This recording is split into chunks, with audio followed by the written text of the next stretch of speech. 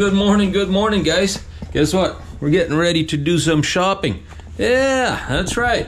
So, let's go get some shopping done. Good morning to you guys. Welcome in. Here we go, guys. We are now at Superstore. Look at that. This is where we go shopping. Let's go in and see what kind of goodies we can come up with today, right? And it looks like it's a little bit moisture in the air. It looks like we got very light stuff falling, but oh well. Anyways, let's go in and do some shopping. All right, guys, here we are shopping, and it wouldn't be a shopping day without looking at some chocolate chips, would it? Ooh, look at that. Ay, ay, ay. There's some goodies in here, that's for sure. Anyways, we already got some bread, some cheese. We got some sandwich meat there. So that's gonna come with me in the truck, and then we're gonna be eating some sandwiches this trip. That's for sure. You finding any good chocolate chips? I hope. It's also expensive. No, I know everything is expensive. Anyhow, I guess you use it for making them cakes and stuff, eh? Yeah. This is actually really nice. You can buy it by the pound over here or whatever, right? That's the cheapest way. Yeah, cheapest way. Well, in Canada it's kilograms, but anyways, they got all kinds of goodies alongside here. So yeah, look at that, more chocolate right there. Anyways, let's finish doing our shopping and call in and find out if we got a load yet. We didn't get a load yesterday, so, or for today's yet so far. Supposed to call back at 10, so let's see what happens. All right, guys, we just finished doing our shopping here. We got our couple of bags full of groceries here, so now we gotta go home and call the company and see if we've gotten a reload yet and all that good stuff. And I figure I stock up on the food a little bit in the truck, so we don't have to buy stuff in a restaurant, right? It's quite expensive. All right, guys, we have made it back home from shopping. And so it's time to get ready to have a snack. The wife is cooking something here. She is cooking empanadas. That's what they're called. Yeah, look at that.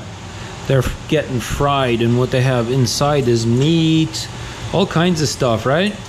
Onions, possibly. No onions? All right. Mostly meat and eggs. Mostly meat and eggs, yeah. So, yeah, we still didn't get a load yet. He told me to give him a call back later this afternoon. So, anyways, let's have us a good bite to eat here in a minute. All right, guys, we have finally gotten a load. Yeah, well, it's not on our truck yet, but we have to go bobtail her down to Winnipeg Terminal to go pick it up for 5 p.m. this evening. So yeah, I don't really like going out this late in the day, you know. But hey, that's how it goes. That's how it goes. Now I gotta bobtail into Winnipeg and try and get out of here, right? Oh well. Anyways, we got light flurries going on right now. Yeah, and I have to bobtail, right? So we got no weight on the drives, so it's gonna be pretty slick, possibly, not necessarily, possibly, right? We'll see how it goes, but anyways, here we go. Now our day of driving begins. Yep. Anyways, we got about an hour worth of driving to do till we get to Winnipeg, so in 100 meters, turn left on. We'll go on down over there, and hopefully our load is ready to go. This time I was lucky, the truck was nicely washed. I didn't think it was going to be washed this early, but it was. It fixed my license plate in the back there, on the back of the truck there at the license plate. I guess one of the bolts come loose, and my license plate was getting ready to fall off, so I wrote it down, and Sure enough, all of that is fixed. We are good to go, back in business. And my truck was parked inside the shop, so it was, you know, fairly decent warm, I guess you could say. Let's get over here. Yeah, he wants to turn anyways.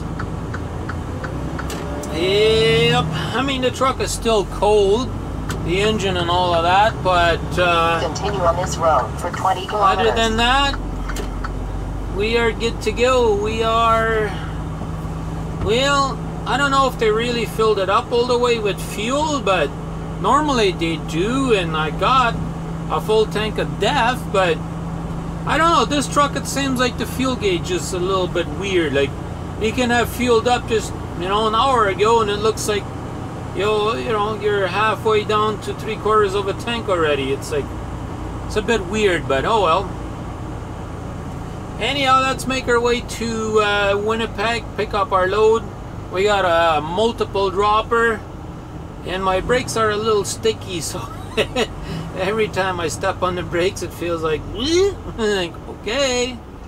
Yeah, well, it happens. When they wash the truck, I know these drums, they get a little, I don't know, like rusted. Not really, but they got this thing that, I don't know, it's kind of hard to explain it. It looks like rust, but it's just starting, right? And it seems like whenever that happens, the brakes seems to grip a little quicker. But that's just how it goes. I have made it down to Morris, Manitoba, guys. I went down to Winnipeg to go pick up my load, and my load wasn't ready right away. So I had to wait there a little bit till the load finally got there, because the day cab was picking it up, right? So it wasn't even in the yard yet when I got there, so had to wait there a little bit. And then I got down the road, and my border crossing wasn't set up yet, so I had to wait for that. And so I parked here in Morris and sent an after hours message, where's my ACI or my ACE, is that set up yet, right? And then about a half an hour later, they said, yeah, you're good to cross. Well, now I'm parked here for half an hour already, so I put myself in the sleeper berth already. I said, screw it, I'm going to bed. So now here we are, gonna call it a day, and we'll continue on tomorrow with our journey. So we'll go ahead and get out of here. I appreciate you guys tuning in my short little vlog here today. And stick around for tomorrow's video. See what we come up with tomorrow. Hopefully we can get across the border tomorrow. And the other thing is, when I finally picked this load up, they sent me the load offer, right?